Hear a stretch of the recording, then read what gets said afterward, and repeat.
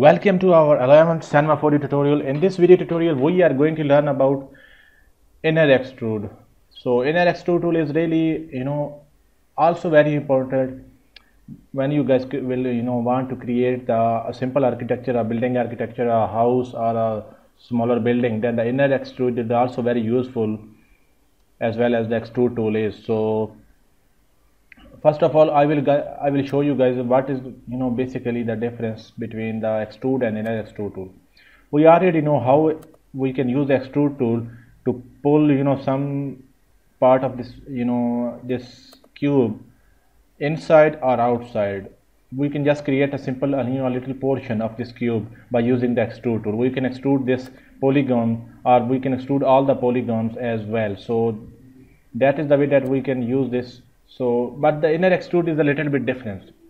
Extrude pull the things outside or inside. For example, I just make this cube editable, select the polygon, and I will select this polygon. Here is what extrude tool is. First of all, I will show you guys. This is the extrude tool. We already know that, so I will just show you guys what is inner extrude actually is. Inner extrude will make this polygon to be wrapped up inside. I will show you. So just select the polygon, just right click on it, and here you can see this extrude inner. So now I will just simply increase the value of inner extrude here by offset, and I will just make it to about 35, and you can see this here.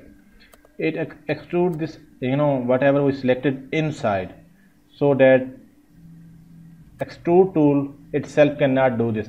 We use the inner extrude for this purpose.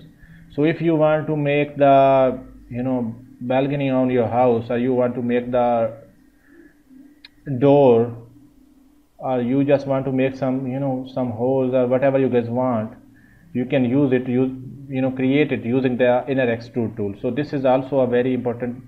So what I will do is I will just select this polygon again, and I will just extrude it inside. Again I will use the inner extrude, and this time I will go with about value 17. Okay, no, 17 is just not enough, so I will go with 27. And here you can see this. Now let's get a quick render of this from this view, and we can see a difference between. Now let's apply a color on this one so that it looks much better. So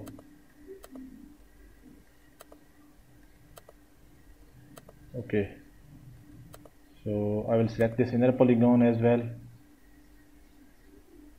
and apply some different color onto this one.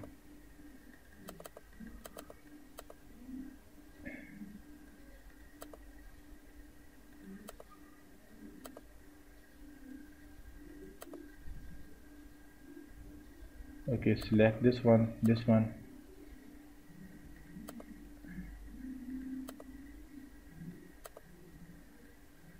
well, this one and this polygon. So I will apply this color as well to these. So now it will look a little bit more difference. We can see the difference with what's happening to with my mouse. I'll just pull this cube, select the whole tool, selecting it, and just pull it over so that we can have a good look at this cube from this view.